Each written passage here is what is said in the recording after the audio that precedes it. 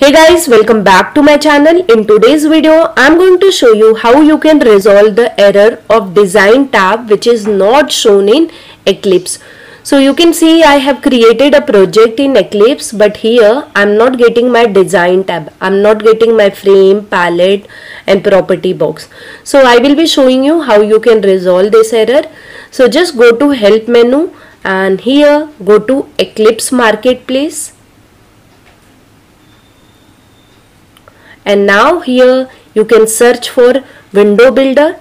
I have already added window builder, but there is update on window builder, so I have to update that on my Eclipse also. So it's loading, let's wait. Okay, now here I will be typing window builder. Okay, so here it is showing me two options, window builder 1.9.8 and another is window builder nightly build.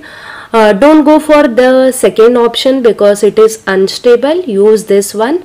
So it is showing me already installed. So I'll just click on that. Now it is checking for update. So now here I'm getting button for update. So update is available. I need to update this. Hence it was not showing me. So I'll click on this update button. Now here it is asking me confirmation box for updation. Yes, I want to update. So just click on confirm button. Here I'm going to click on I accept the license and now I will click on finish button. Okay, so you can see it is updating my software. So it will take a while. So let's wait.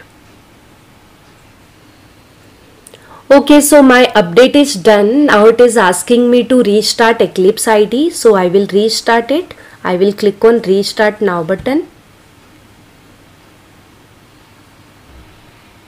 Okay, so it has restarted my Eclipse IDE. Now I am going to click on this design tab.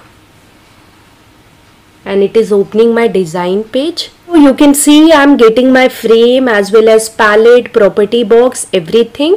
So my error has been resolved. I'll just run and show you whether it's working or not. Okay, so it's working properly. So this way you can solve this error. So I hope this video has helped you. If yes, then don't forget to hit on like button.